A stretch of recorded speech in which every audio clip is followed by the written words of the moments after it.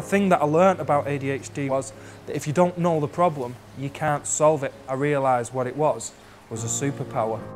Anger and frustration rack my brain like the legs of a spider, my dark thoughts spreading like its web. I began to find out what I am myself. You know, I'm loving myself today. Not as much yet as I want to, but I'm still finding it.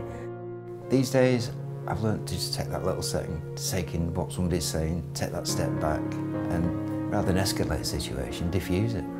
I'd like to be able to contribute to a debate on mental health and drugs, which is surely needed, never mind Brexit. When I was 17, I felt the call to give my life to God in a special way and becoming a religious sister. I feel that I can identify with these ladies who I help now because I was in that situation many years ago. You do a wide variety of things here down at the allotment. You're not just doing gardening. It gives it a sense of achievement, you know, wordiness.